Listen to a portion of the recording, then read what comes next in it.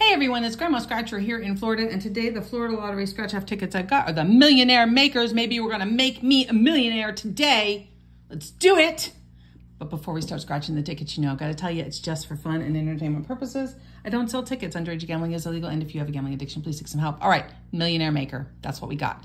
2 of these tickets, $5 each, $10 spend, because we're fancy on this channel. We fancy like that. All right, top prize is $1 million. Overall odds, 1 in every 3.99. I ignored those. I bought 2 tickets. Said, screw it. Odds out the window.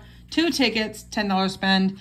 Oh, but there you go. But their tickets is 000 and 059. Why? Because they ended a roll and started a roll when I was there.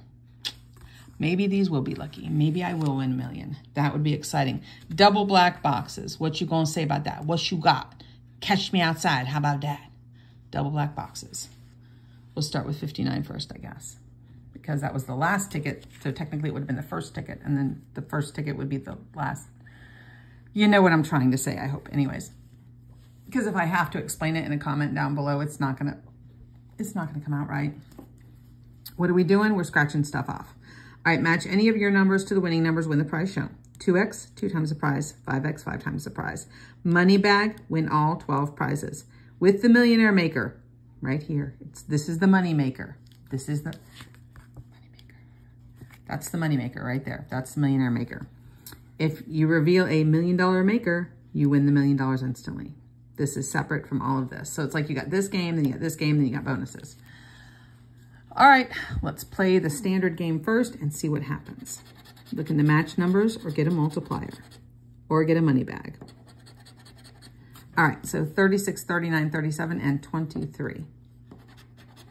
35, of course, neighbor. 13, 4, and 1. 33, oh, we got a 23. 10, 26, and 11. Hello, 11. I haven't seen you in forever, man. 15, 19, 14. What you been up to, dude? And 30. Okay, nothing going on there. Millionaire maker. No, we'll do that last. I'm sorry. Bonus bars. Get the star symbol, win the prize shown. Let's try the bonus. We got monies, and we got a clover. All right, now we do the Millionaire maker symbol. We got coins. That is not a Millionaire maker symbol. Boo. I don't even know. Is this blurry? I don't know. I forget to hit the button on my phone to make it like not focus on this, that, this, that. It focuses on just the one thing.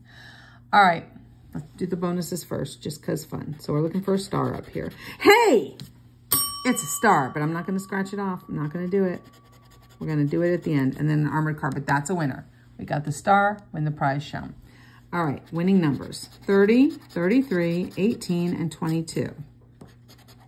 7, 1, 12, 19, neighbor, 11 showing up again, 4, 30, oh, 30, hey, we got a win and the bonus, what the heck, 23, neighbor, 3, 35, I'm getting messy down here, getting sloppy, 9, and a 24, all right, so we've got the 30 match, and then we get the bonus. All right, let's do the 30 first.